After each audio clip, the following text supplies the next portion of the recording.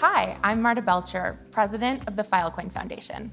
And I'm Joe Landon, vice president and general manager of Lunar Infrastructure Services at Lockheed Martin. Last year, we announced here in Davos that we're working together to bring IPFS, the InterPlanetary File System, to space.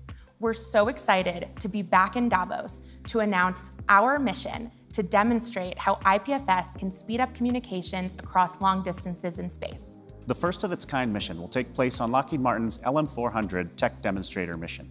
The LM-400 is a flexible platform that can be tailored to serve almost any mission. The Filecoin space demo will demonstrate how IPFS can serve as foundational infrastructure and provide efficient communications in Earth orbit, at the Moon, and beyond.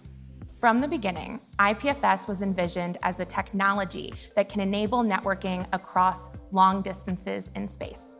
Today's centralized internet model just doesn't work in space. Every time you click, data has to be retrieved from a particular server in a particular place.